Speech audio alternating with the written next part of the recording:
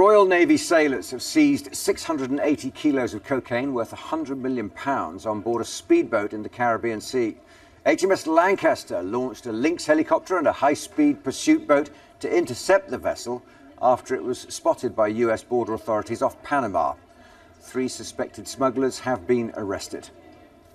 Speaking to Sky News on the phone a little earlier, the ship's commanding officer described how they used stealth to get to their target. Having launched our small seaboats ourselves from over the horizon, they approached pretty quietly.